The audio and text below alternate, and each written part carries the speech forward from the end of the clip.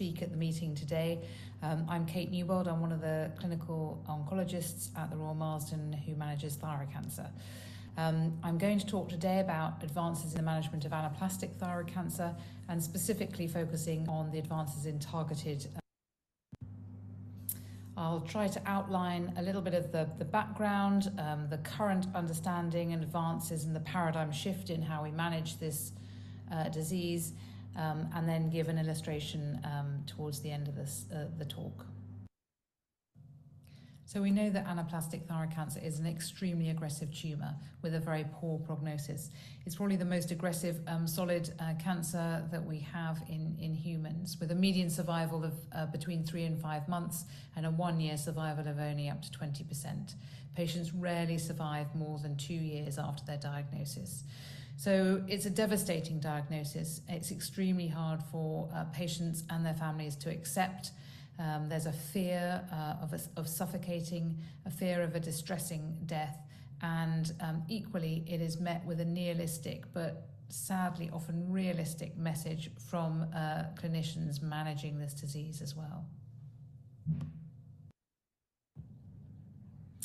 So patients most commonly present with stage 4B or stage 4C, so either locally advanced within the neck or metastatic at presentation.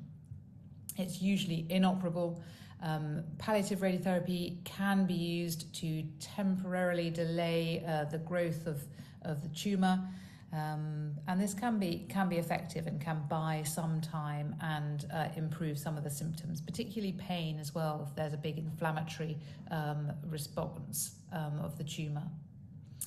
Cytotoxic chemotherapy sadly is disappointing, with response rates less than 20%. And even if the patients do respond to chemotherapy, it doesn't tend to have a very long-lasting effect.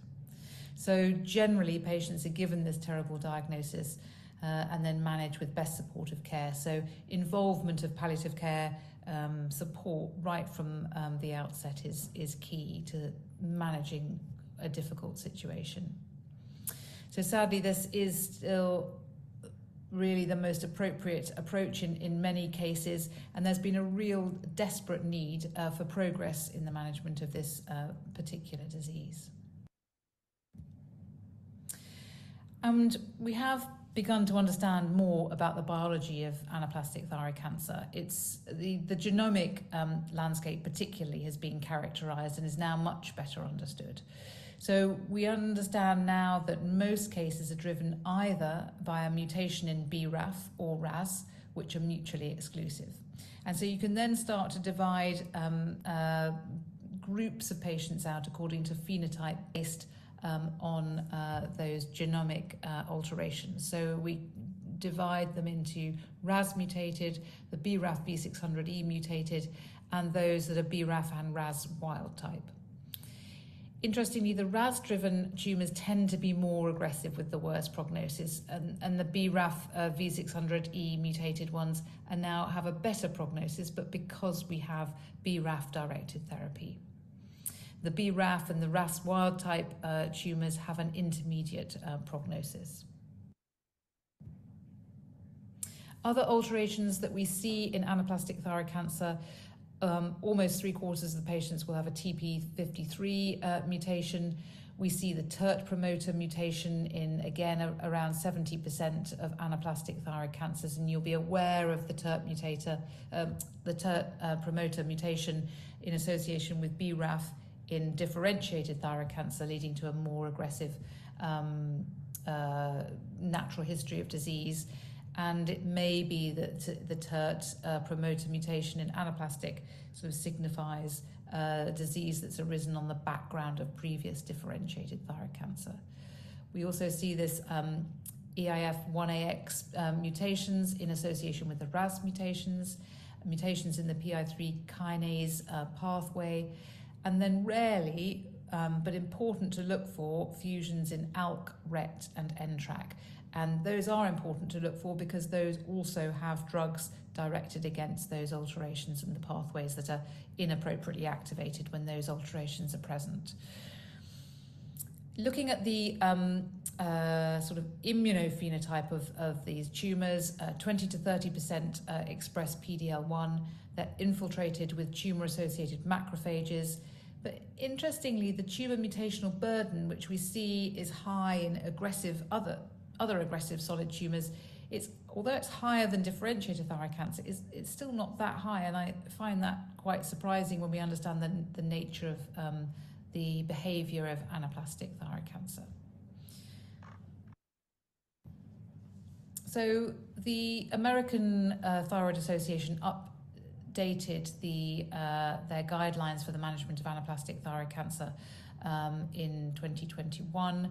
This was a second edition of these guidelines. The previous ones had been published in 2012, so there was a significant clinical and scientific change in the approach and understanding.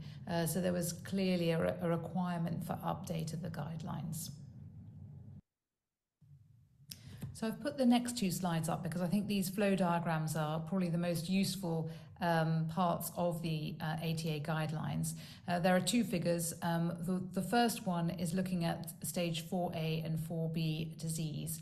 And I can't show you with my cursor, but there you will see throughout the pathway that actually the genetic alterations seen within the tumour, if present, are important parts of this pathway.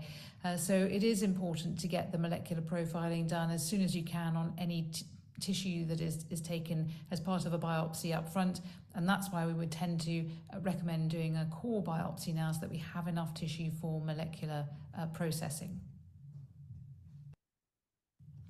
And this is the second diagram, this time looking at the management for stage 4C disease, so those patients who present with metastatic or M1 disease.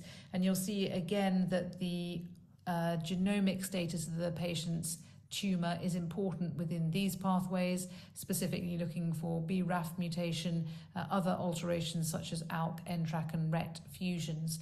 It also has a path here for checkpoint inhibitors such as pembrolizumab, and looking therefore at PD-L1 expression and tumour mutational burden. Now, we can't access immunotherapies for anaplastic thyroid cancer at the moment in the UK, but it is likely that this will become part of treatment in the future as more data come through, and we're able to use that data to see if we can justify switching to that approach and for funding as well.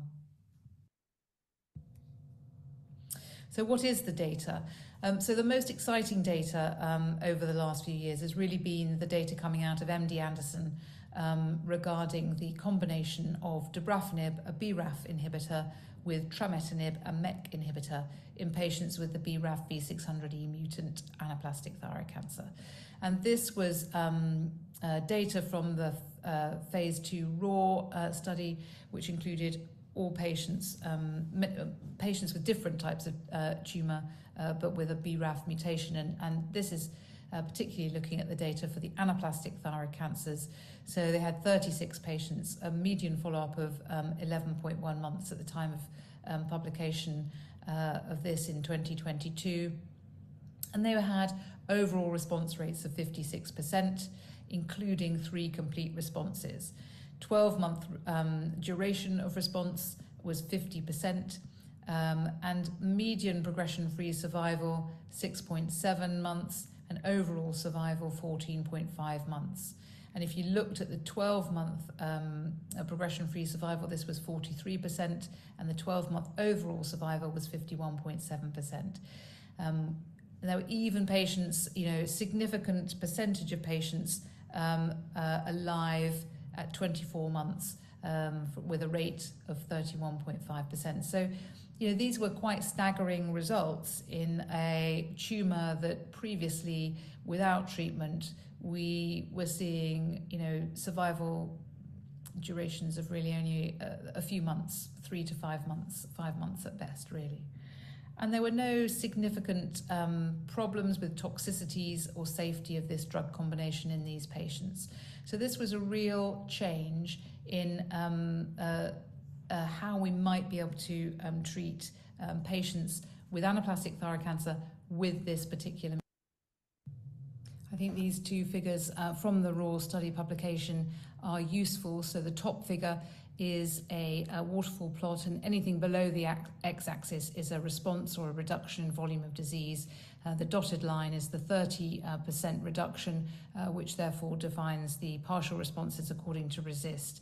And you can see here that there are even some complete responses, the 4 cases at the end there, which is really quite amazing when we first saw this data coming out. The second graph underneath is the swimmer's plot, again important because this is showing that there's a duration or a durable response in these patients. So the x-axis is in weeks below, and the scale is 0 up to 280 there. So, really some really good durable responses to this drug combination. And it was a well-tolerated combination. We're used to using this combination in other tumour sites, for example, melanoma with this BRAF mutation. So it wasn't, there weren't unexpected adverse events in patients with anaplastic thyroid cancer. There were requirements for dose reduction, and most commonly we will see pyrexia, and then the sort of generalized side effects that we see with other kinase inhibitors, such as decreased appetite, fatigue, nausea, particularly with trametinib, is another side effect that I've had to reduce the doses in my patients. It tends to be nausea and pyrexia that we see, sometimes anemia as well. But nothing that was unmanageable with a dose reduction, and then often patients would then be reasonably well on that dose reduced regimen. And only 6 of those 36 patients had to permanently discontinue due to adverse events. We also looked and published the data from the initial cohort of patients that we treated in the UK with dabrafenib and trametinib.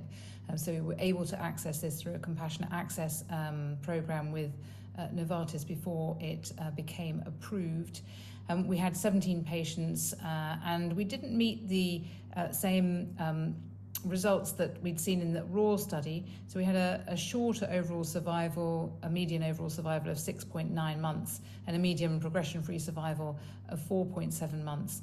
I think part of the reason why we had reduced lengths of survival compared to the Raw study was that we really still had quite a lot of difficulty in getting started on this drug combination. So we weren't able to get the combination in all centres as soon as we would like to, following the diagnosis and following the identification of the BRAF mutation.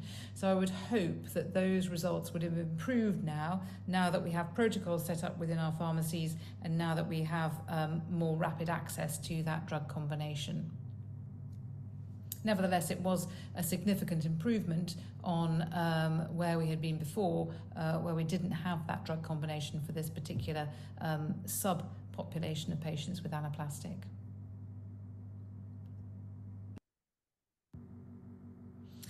Again, the MD Anderson group, who really are pushing forward with the management of anaplastic thyroid cancer, with Maria Cabanillas, Mark Zaferio.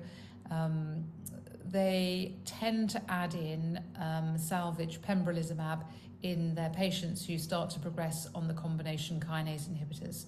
So they'll have patients on dabrafenib and trametinib initially, and as the disease starts to progress, they will add in pembrolizumab, an immunotherapy, and they are seeing responses after that addition.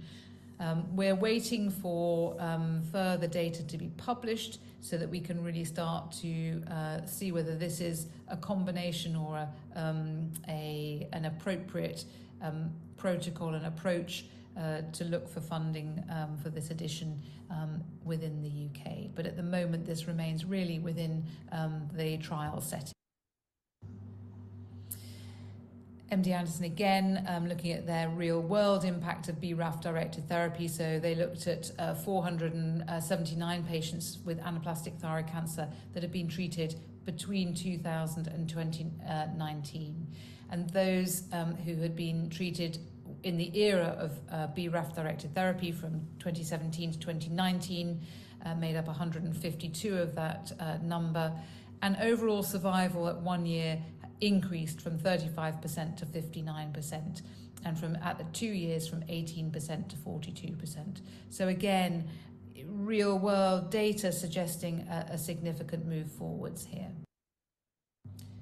We do, however, have to remember that more patients with anaplastic than not don't have a BRAF mutation, and therefore we still have a large cohort of patients where we have very limited treatment options. Christine Dierks from Germany published the early data from the ATLEP trial, which treated patients wild-type BRAF anaplastic thyroid cancer with a combination of lenvatinib, kinase inhibitor, and pembrolizumab, a checkpoint inhibitor or immunotherapy agent. And this has shown really some quite promising responses. She had a partial response in 11 out of 16 patients and stable disease in 5 out of 16. Progression-free survival 8.3 months and overall survival of 10 months. So again, in this particular subgroup of patients, this is really promising data. The difficulty with this drug combination is there is a risk of hemorrhage and fistula development. So we know that lenvatinib with its anti-VEGF activity can increase the risk of bleeding and fistulation.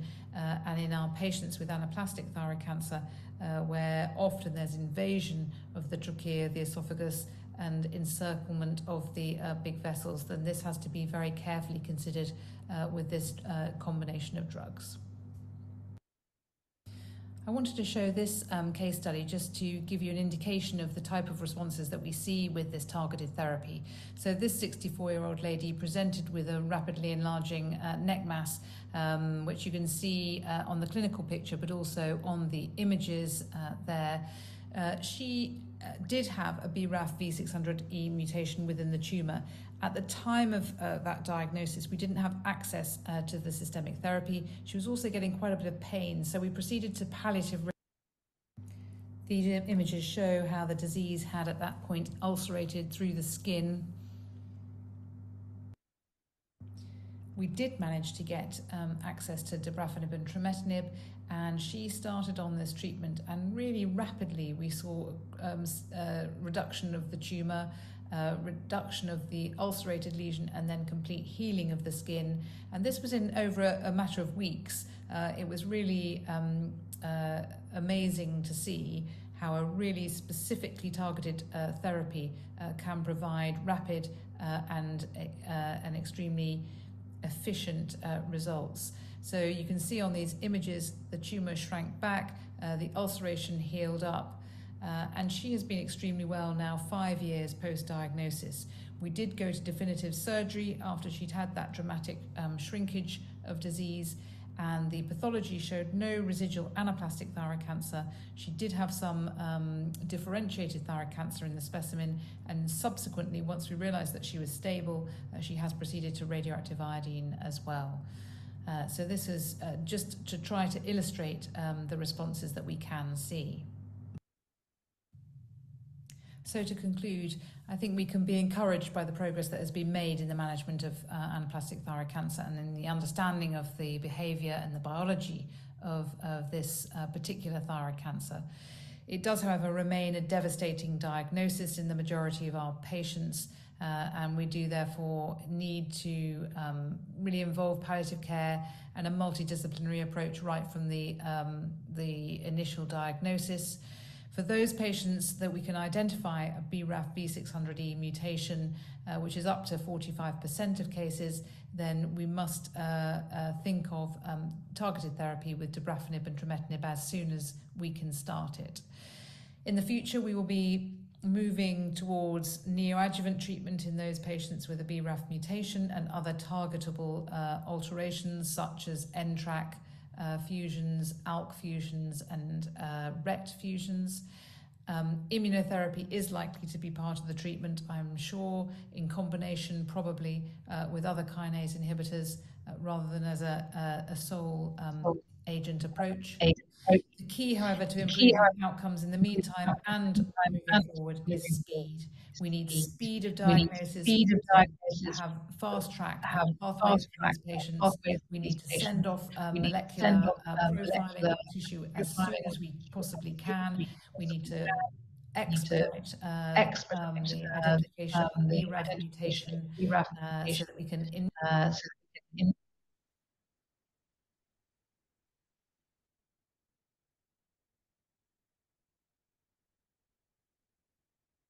initiate treatment as quickly as possible as well. And this has always been the case, and it still is a battle within our overloaded systems, but it is something, if we can try to prioritize a specific expedited pathway for our anaplastic thyroid cancer patients, that will make a big difference. Thank you very much.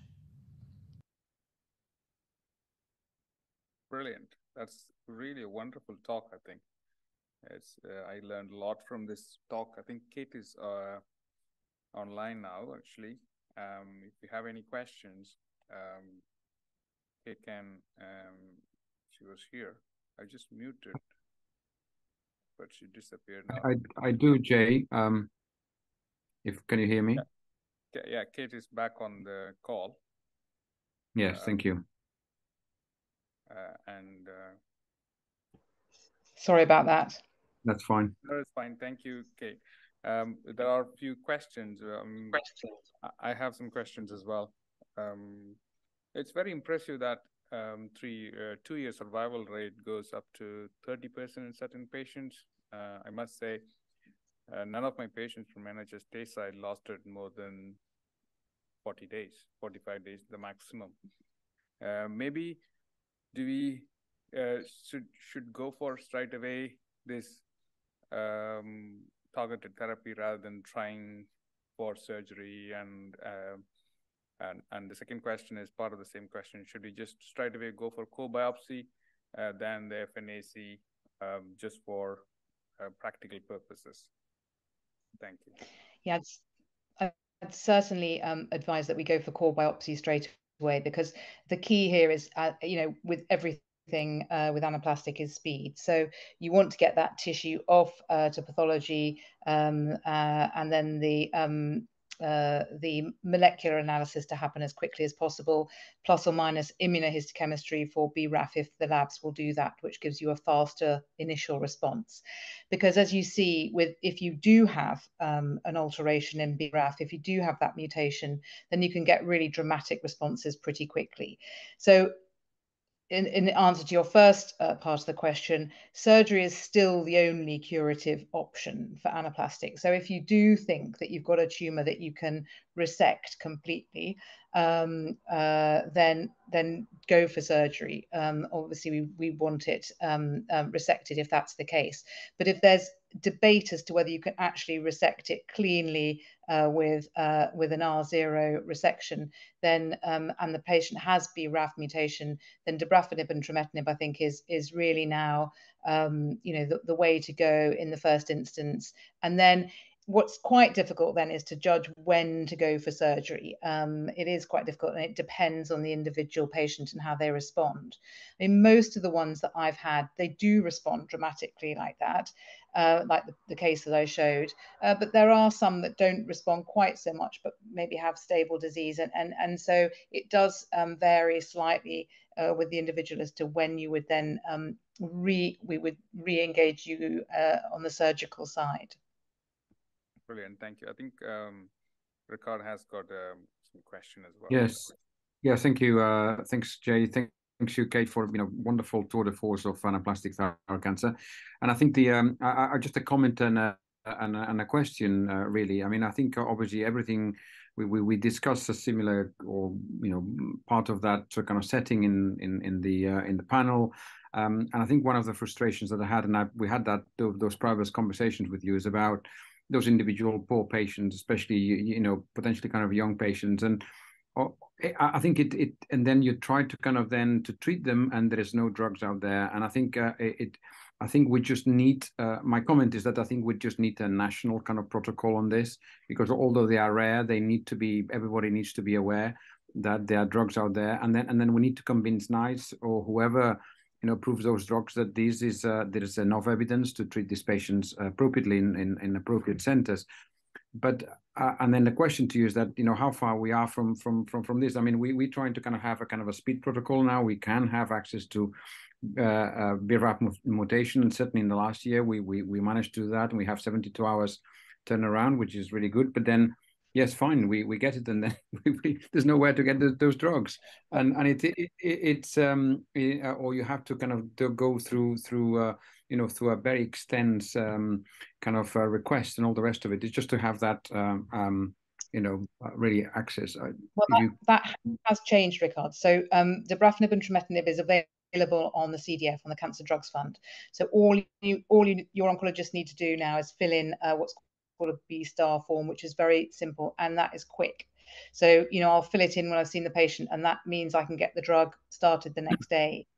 And most the drug combination, sorry, and most of us now will have the protocol set up with our pharmacies. So that real world data from the UK was when we hadn't really set up the protocol. So that all had to go through pharmacy and local drugs and therapeutics committees. And so there was, weeks of delay to get that started. And that really impacts on those outcome data. Now, as soon as you get a whiff of an anaplastic, you send the tissue off for NGS, and it's brilliant. You've got a 72 turnaround. We've got about if we really push it. But the thing is as you say, you need the pathway, because even though I've set out a pathway, I still have to ring everyone up. I still have to drive it myself. And we can get BRAF turned around in 48 hours. And we're now doing the immuno as well. So we can get, and you're allowed to start based on the immuno result, which is then confirmed on the NGS afterwards. So it is moving forward. But as you say, a national awareness is what we're trying to push, because even now, I'll get referred anaplastics, which have been kind of swilling around in the system for 4 weeks, and you think, and it had been questioned as to being anaplastic. It's not that it hadn't been thought about, and you just think, that is just not good enough. Now, of course, that is really, we're all under massive pressure, and it's, it is difficult, but they are rare patients. It's not, you're not ringing up your MDT coordinator, your pathologist and your radiologist every week asking them to do this. So I think it is totally fair that you can ring them and say, look, I know the deadline for the MDT is passed, but please, can we look at this, because I want to start this treatment within a week.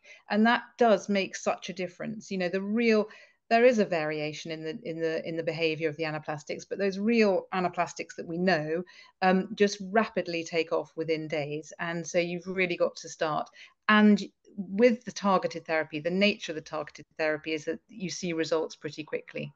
Yeah, thank you. I mean, that's great news, because that's actually changed very recently. So. Yeah.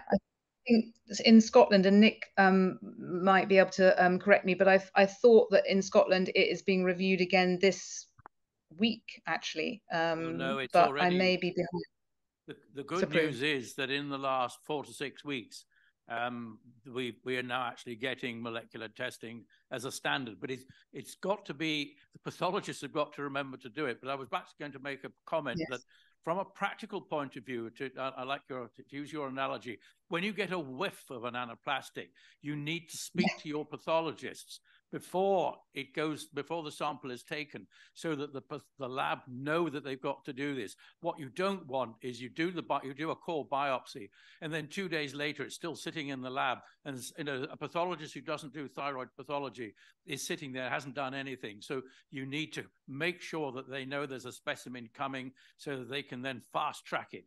And that's because we've just had this discussion in the West about how we do this. And I think it's actually starting to work. And as we've got an agreement for BRAF mutations to be done. They're done twice a week. There's a Monday run and a Thursday run. So they promise that within 4 days. So actually the turnaround time is fast, but it needs liaison and getting that whiff and acting on that whiff. Brilliant. That's fantastic news for Scotland. There's one more question from the online. Do patients with non-M1 ATC who have complete regression and negative surgical pathology after targeted therapy need lifelong TKI? When do they stop? That's the question. I don't know whether you have answered it.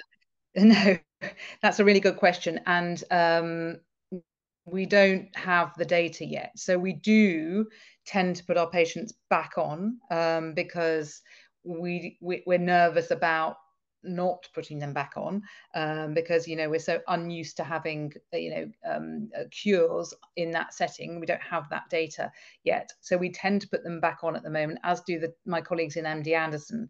In fact, the lady I presented had some toxicity with uveitis, which is a known toxicity, and she couldn't go back on it after 1 year after her surgery, and she's been off completely now for 3.5 years and is controlled. So I suspect it will be like other tumor sites where they have adjuvant therapy maybe for 2 years and then stop, but we don't have that full data yet.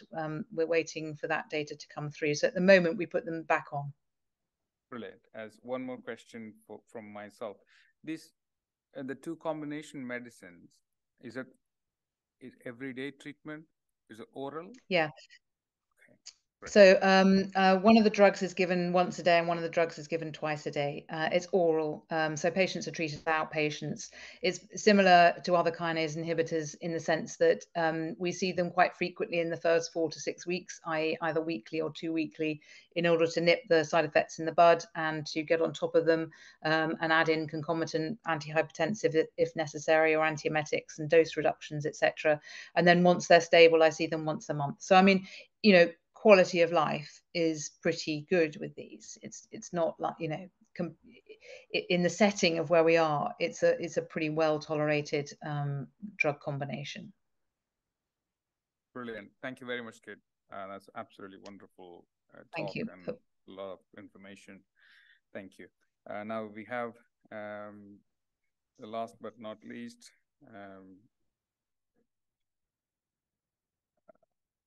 okay, so you've taken Ricard's link. That's fine, but I'll just change your. Sorry, I tried to kind of help. I didn't know that we had an individual link. But anyway, it looks like it's not me. I obviously I'm a little more handsome than him. Don't worry. That's it. I know. Although he's the best, he's a better speaker and he's more intelligent than me. That's why he's a professor. Anyway, but it's not me. And I'm just trying to facilitate the link. So that's great. I'm really looking forward to your talk, Reza. Yes. Just one moment. How do you spell this name? I'm sorry. Yeah.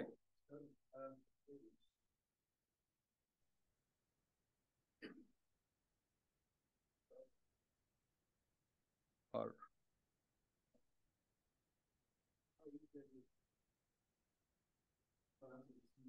yeah, that's fine. Great. Okay, that's fine. Good. We just change it. Yeah, change your